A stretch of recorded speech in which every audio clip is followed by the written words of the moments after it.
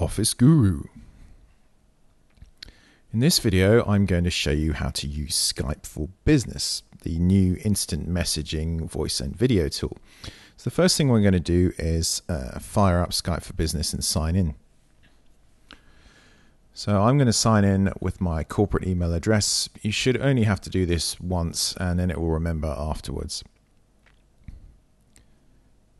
So now I'm signed into Skype for Business. So the first thing I'm going to do is send an instant message. So I'm going to search for my colleague Pavel, double click on him, and now I can start an instant message conversation. So I'm going to ask Pavel for the July reports and see what he comes back with. So Pavel has some issue with sending that to me, unfortunately. He's saying here the problem is loyalty. I think there's some business going on here between Pavel, Alex, and Katie Jordan, who also works at Kintoso. So one of the nice things about Skype for Business is you can send links to useful content, like Pavel has done. So if you think a piece of content will add value, you can send a link to that. So you can also broaden the conversation to include more participants. So in this case, Alex is going to add Katie to see if she can shed some light on the situation.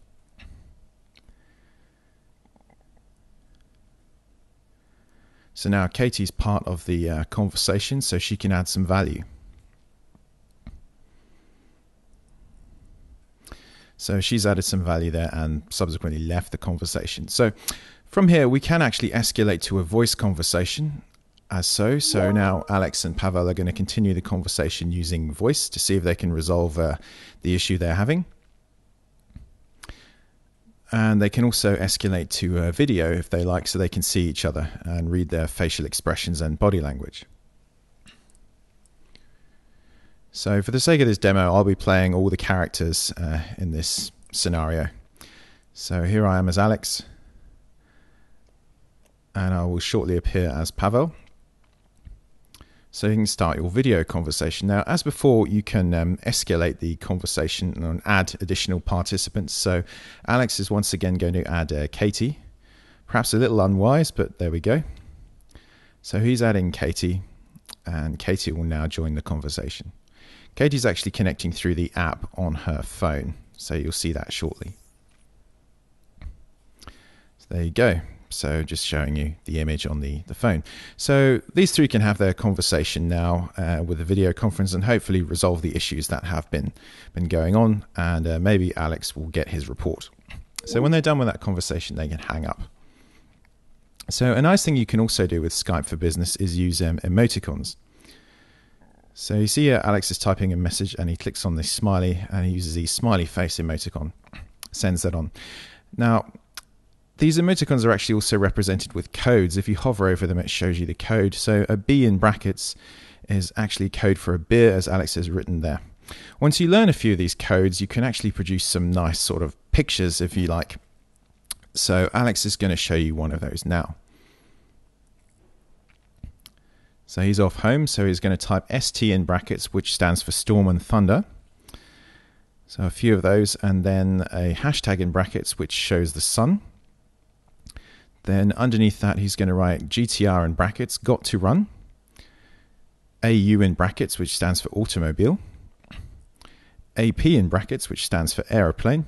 And then IP in brackets, which stands for island paradise. So there's an image of Alex running to his car, going to the airport and going on holiday. After that recent conversation, I have to agree with him as a good plan of action. So those are some of the basics of using Skype for Business.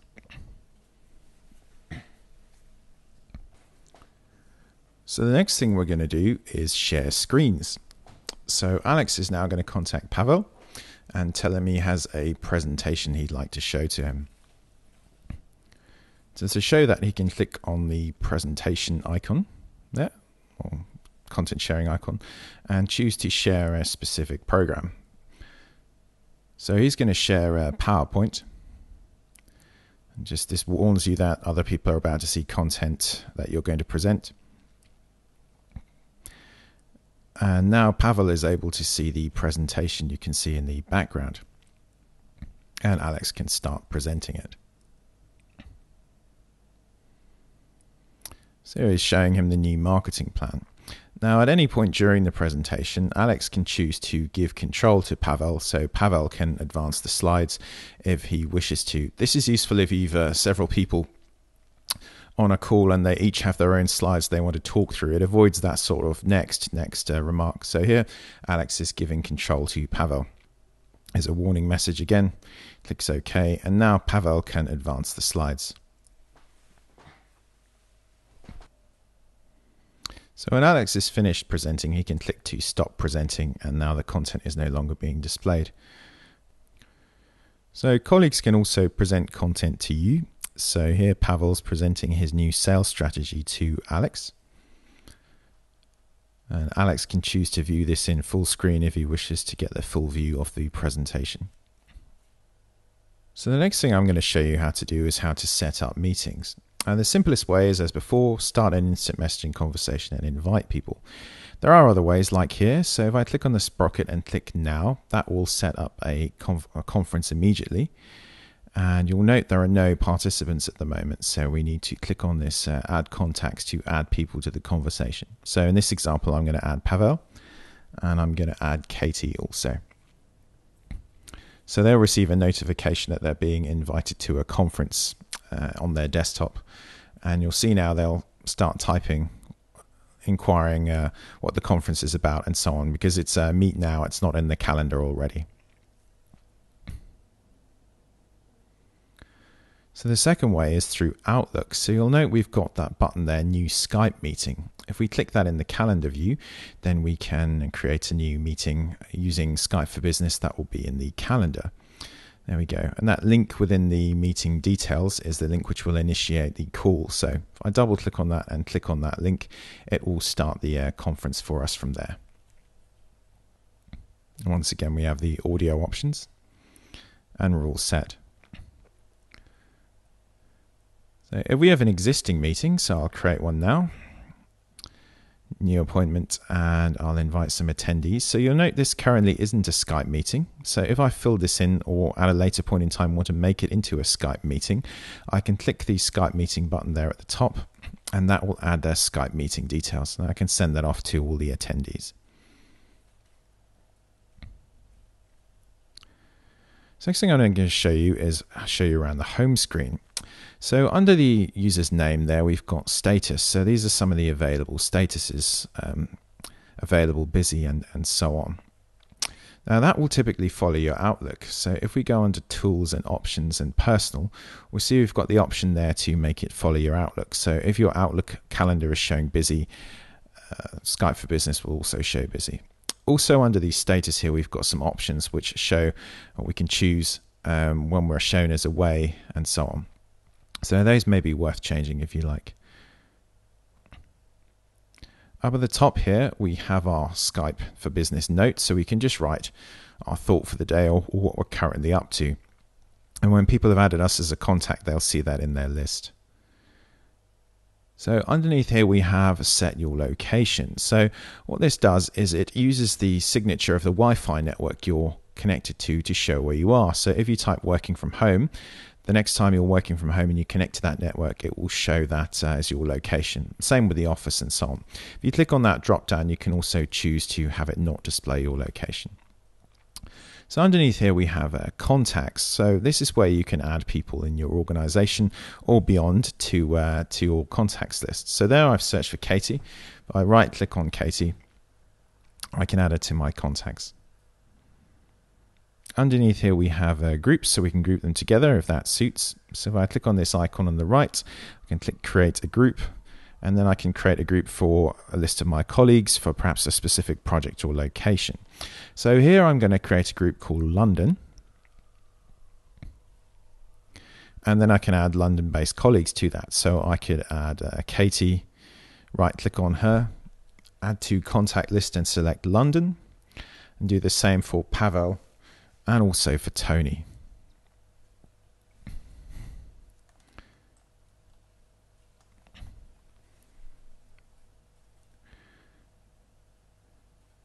So now once I've got these contacts in a group, I can right click the group heading and do an action on the whole group, such as send an instant message, send an email, initiate a conference, or schedule a meeting.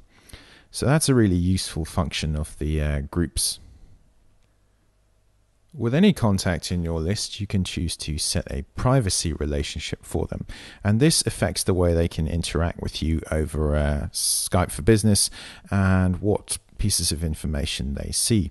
So we've got the prominent ones really are work group, colleagues, and blocked. So people in your work group will be able to instant message you even if you set your status to do not disturb. Colleagues will be able to instant message you normally, but not if your status is set to do not disturb, and blocked contacts will not be able to instant message you at all. So if I choose to block Katie here and click OK, now Katie will no longer be able to contact me through Skype for Business. This is particularly useful if you're federated with external organizations that you're no longer doing business with. You may wish to not have them contact you via Skype for Business.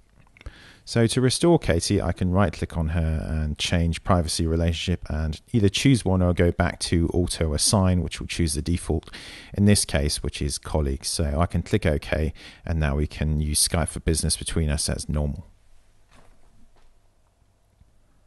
So considering the remaining parts of the home screen, under contacts, if I click on status, that will group the contacts I've saved by their current online status. If I click on relationships, that will group them by the privacy relationship I've selected for them. And if I click on new, that will show me people who've recently added me to their contacts list. Moving to the top, if I click on conversations, this shows me the missed conversations, the calls I've had, and if I click on all, that will show me all of the conversations. Double clicking on a conversation will open it in a new window where I can continue the conversation if I wish. And finally at the end, if I click on meetings, this shows the current meetings I have in today's schedule. The ones that are Skype meetings are shown in blue, and if I double click on those, that will initiate the Skype meeting. Like so. So the next thing I'm going to show you is how to tag for status change alerts. Now this function is commonly known as stalker mode and is a great way to catch people out. So if I was to right click on Katie and click tag for status change alerts, that means the instant her status changes, for example from busy to available or away to available, I'll get an alert on my desktop like the one I'm about to receive now. So there we are, Katie's status has changed from away to available. So if I click on Katie now, I can start to instant message her. So imagine she's probably just come out of a meeting and got back to her desk, not quite got her head in the right space. So I can immediately ask, will the report be done by the close of business? And without proper time to think, she'll reply, yes, definitely. And then on reflection, maybe not. So I'm going to say, thanks, you're the best, and quickly end the conversation. Sneaky, hey? So now we're going to look at how to remove people from groups. So once we have our group set up, if we want to remove someone from it, we right click that person and click remove from group and then click yes. We can also right click on the group and delete the group if we like. This just removes the colleagues from that list. You can still find them by searching. So they're not deleted in any sense, just removed from that group.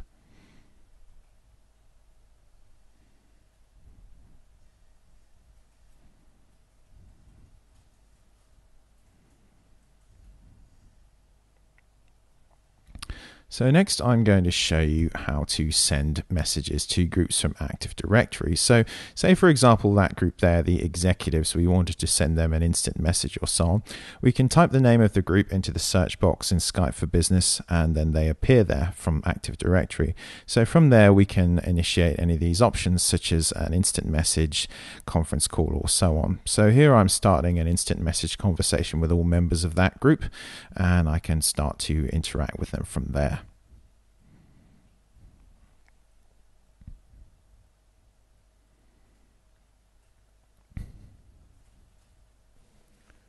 So next we'll look at the archive of a conversation history. So you can find this in your Outlook in the folder called Conversation History. So here you can see all the conversations I've been having today with Pavel and with Katie.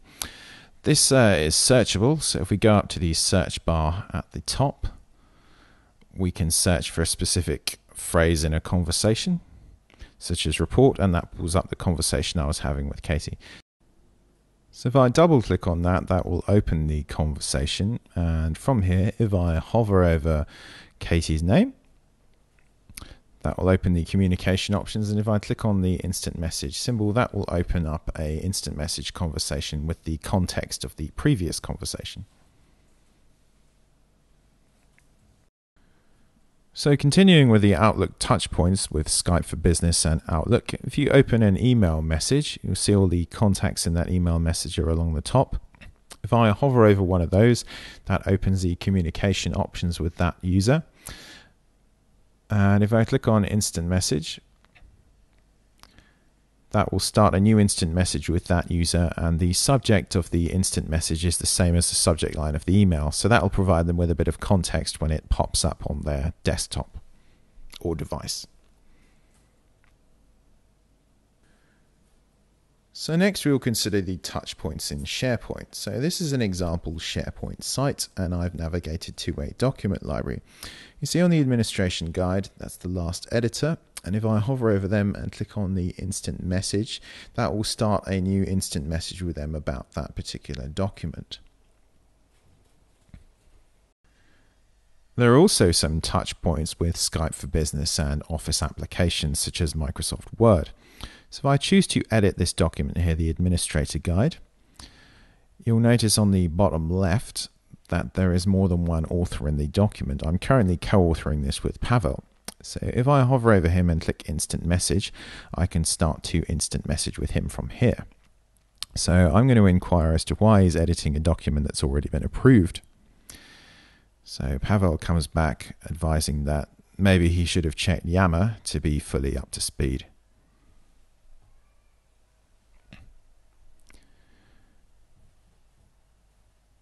So interestingly, Pavel is asking if he can take Katie out. I think Katie has dumped Alex after he asked for that report by close of play, and Alex responds accordingly. So that's an overview of how to use Skype for Business. Remember to like, share, and subscribe.